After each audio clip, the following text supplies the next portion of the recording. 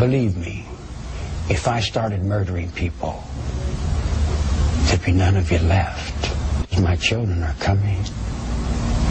I told you 20 years ago.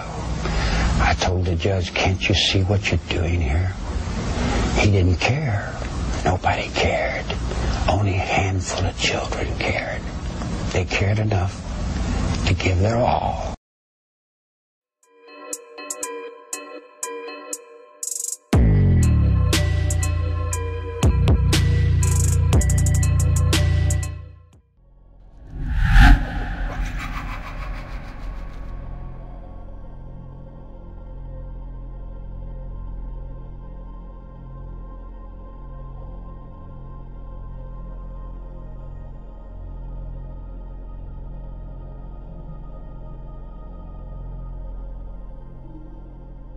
And what are you accused of? Well, do you mean what am I convicted of or what am I accused of? I'm accused of a lot more than I'm convicted of. I know what, first, what are you accused of?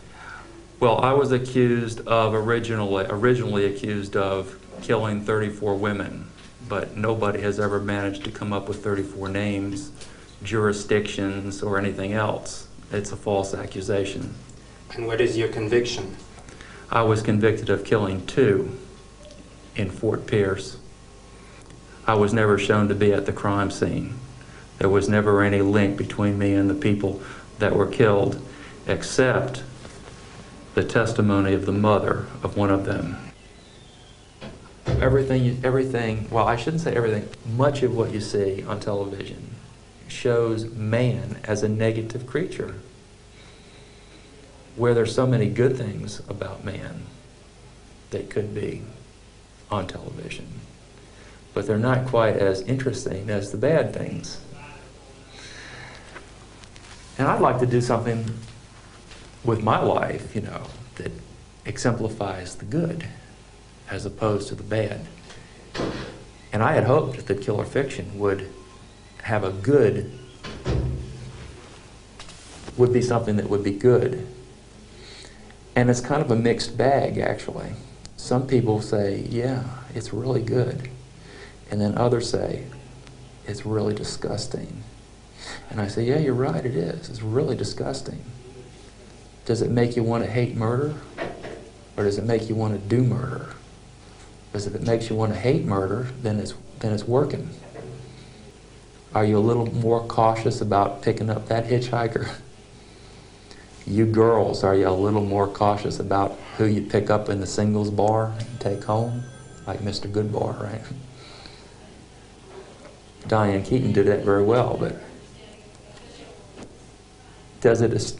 do you get my drift? What I was trying to inject an awareness into people through that?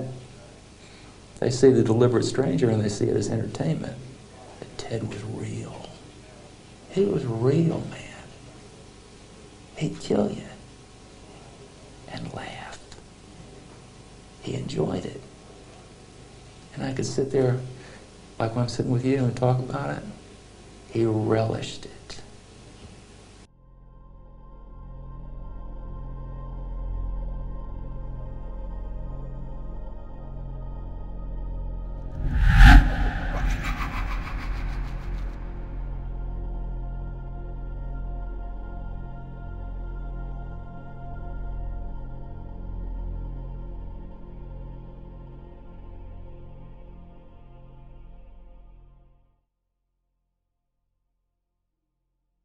It's clear that you were guilty of murder, and yet he says in all his conversations with you, he never heard you express remorse. Have you never felt it?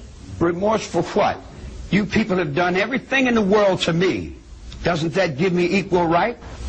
I can do anything I want to you people at any time I want to, because that's what you've done to me. If you spit in my face and smack me in the mouth and throw me in solitary confinement for nothing, what do you think's going to happen when I get out of here? What do you think's going to happen to you? The things that you create in here. There's no need to feel guilty. I haven't done anything I'm ashamed of. Maybe I haven't done enough. I might be ashamed of that, for not doing enough, for not giving enough, for not being more perceptive, for not being aware enough, for not understanding, for being stupid. Maybe I should have killed 400 or 500 people, then I would have felt better. Then when I felt like I really offered society something. Have you never felt remorse for the crimes you committed? What crimes? I told you I haven't committed any crimes. I don't break laws. There's no need to break a law. Why should I break the law? I'm in God's will. Do you feel guilty? Do you feel guilty for the thousands and millions of Indians that you destroyed? Do you feel guilty for the gas chambers where you've killed the Jews? Do you feel guilty for timeless, endless, how far can you go back and say guilty of what? Guilty of what? There's no need to be guilty. Then you're going to make me suffer till I say, okay, now I feel guilty. And you feel secure now that I feel guilty? Was that going to make you feel better if I feel guilty? Guilty. I wouldn't do anything that I felt guilty about. You know, if I wanted to kill somebody, I'd take this book and beat you to death with it, and I wouldn't feel a thing. It'd be just like walking to the drugstore. But yet you want to come and say, do you feel blame? Are you mad? Do you feel like won't you blame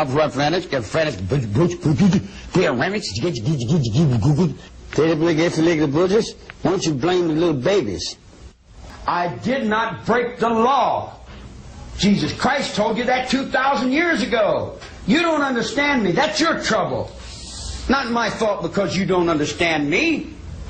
I don't understand you either. But I don't spend my whole life trying to put the blame over on you because my cigarette didn't light or because something didn't work right.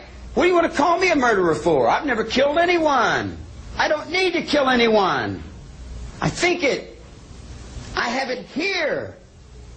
I don't need to live in this physical realm. I walk around in the physical realm, and I put on the faces, and I talk, and I play, and it's this big act, man. In the spiritual world is where I live. I exist in places you never even dreamed of. Believe me, if I started murdering people, there'd be none of you left. My children are coming. I told you 20 years ago. I told the judge, can't you see what you're doing here? He didn't care. Nobody cared. Only a handful of children cared. They cared enough to give their all.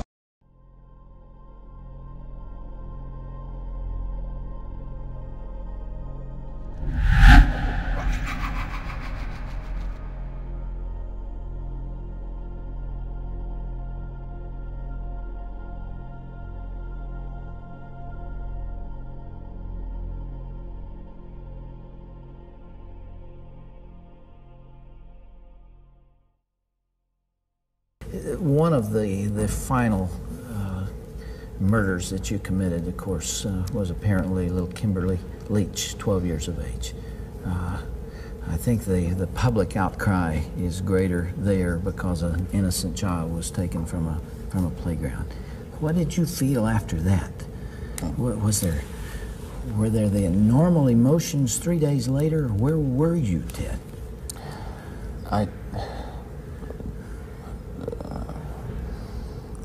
I can't really talk about that right now. That's weird. That's too painful. Yeah. I would like to be able to convey to you what that experience is like, but I can't. I won't be able to talk about that. Okay.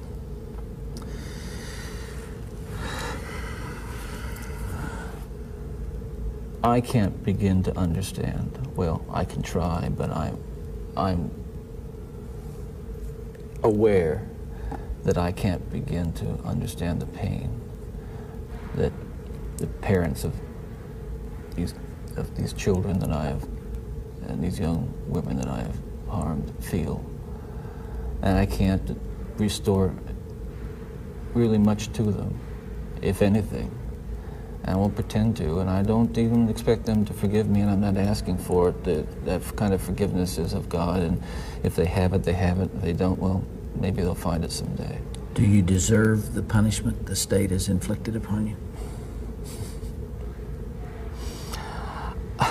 That's a very good question, and I'll answer very, very honestly. I don't want to die. I'm not going to kid you. I'll kid you not. I deserve certainly the most extreme punishment society has, and I think society deserves to be protected from me and from others like me, that's for sure. But I'll tell you, there are lots of other kids playing in streets around this country today who are going to be dead tomorrow and the next day and the next day and next month because other young people are reading the kinds of things and seeing the kinds of things that are available in the media today.